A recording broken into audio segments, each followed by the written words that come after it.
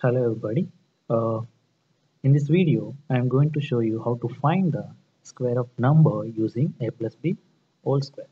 And this method is going to be very easy and efficient compared to the conventional method, and it is very easy to find and with fast calculation.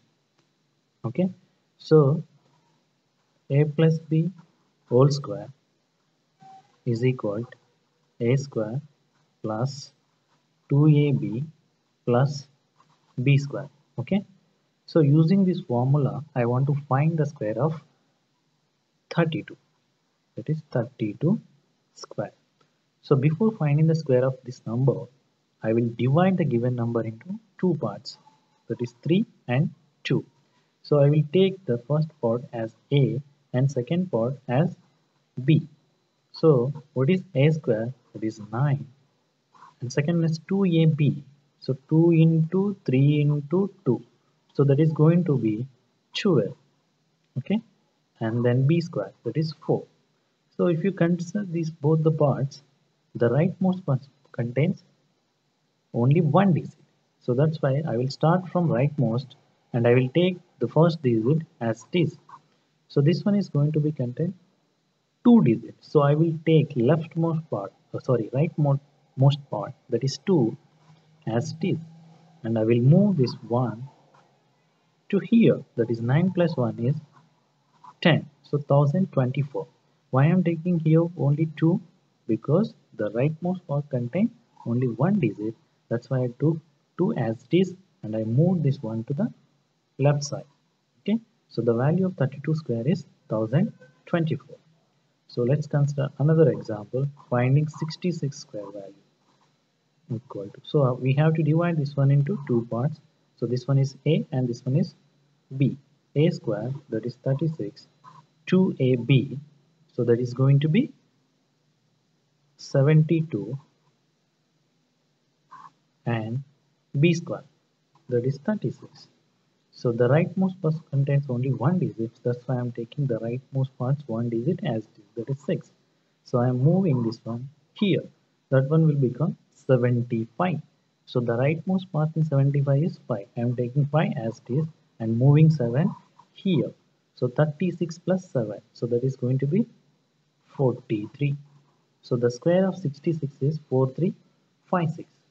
Okay, so now I will show you how to find the square of 3-digit number using a plus b whole square formula.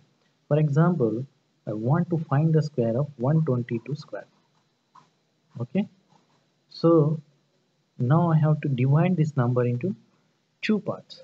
Okay, so here I can divide this number in two parts in two ways. One is 1 comma 22 and another one is 12 comma 2. Okay, if you take 1 comma 22, the 22 is a very bigger number, okay, compared to 12 and 2, so the calculations are going to be very complex. So that's why I'm going to be take 12 and 2. So here you have to remember, whenever you are dividing a 3-digit number into two parts in this method, you have to make sure that both the numbers are smaller. Okay, so that is the you have to remember here. So I'm dividing this number into 12 comma 2, a square, that is 144. Okay, 2ab, that is going to be 48, and then b square 4. So here the rightmost part contains only one digit, so that's why I'm taking this one digit as it is and this first 8 as it is, rightmost part. So I'm moving 4 here, so that is going to be 148. So the value of 120 square is 148. Okay, the same you can start from leftmost side also. So the leftmost side contains two digits, so take two digits as it, that is 14, and move this 4 to right side. So if you add here, this one will become 88. So the leftmost part contains two digits, that's here also 88. So I am taking that 88 as it is and then move to the next one. So we have only single digit, so I am taking that one is as it is. So again, the 122 square, if you start from left or if you start from right, so the value is going to be the same. So using this method, you can find the square of number very easily, okay, and fast compared to the conventional measure. Thank you for watching this video. please subscribe to my channel.